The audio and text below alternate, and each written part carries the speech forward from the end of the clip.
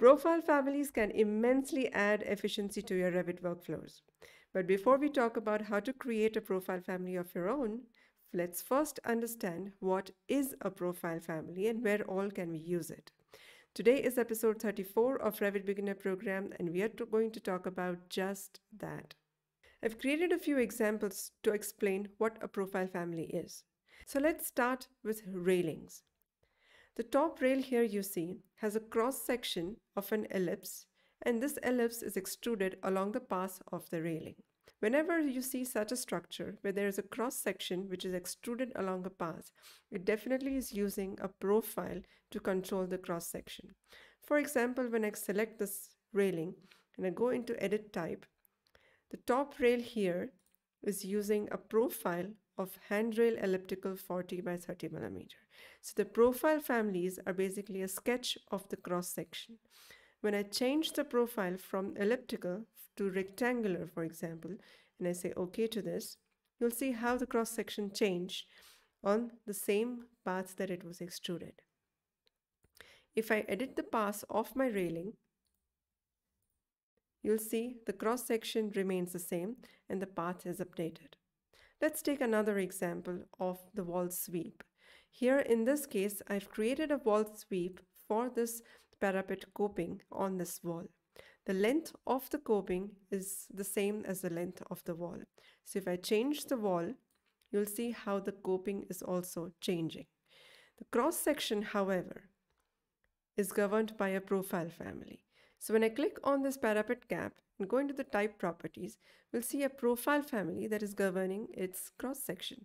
So when I select here and choose a different size, for example here, I will choose parapet cap precast 450 instead of 300 millimeter.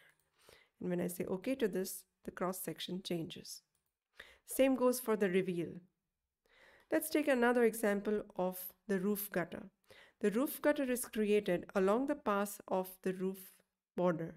When I select this particular roof gutter, you can see here the cross section that it is extruding along that path of the roof. If I go into the type properties, there is a profile which is governing its cross section. When I change this into a different one, for example, a little bit smaller gutter, you'll see that that has updated along the path that it was extruded. If I edit the path, the same cross section gets extruded along the revised path. Let's take another example of the slab edge. This is a structural floor underneath which I have created a slab edge. The slab edge has this cross section profile which is extruded along the path of the floor. And this cross section is again the profile family. So if I go to the type properties and try to change the profile of this from 600 by 300 to 900 by 450, you'll see how that gets updated. So another example I would want to share with you is of the staircase nosing. In case of staircase nosing, the path of the staircase nosing is governed by the size of your tread in the staircase. Whenever you go into the properties of your staircase, you will see a nosing profile. Right now I'm here using of 20 millimeter staircase nosing. Instead, if I want to use something else, you can see how that updates the cross section of your staircase nosing. So profile families are 2D families. They contain the sketch of a cross section, and these cross sections are extruded along the path of an element. If you want to learn about how to create a custom profile family for a curtain wall mullion, check out my last episode, episode 33. In the next episode, we are going to talk about how to create a profile family for a railing. So if you haven't subscribed, please do. Stay tuned. I'll see you in the next one.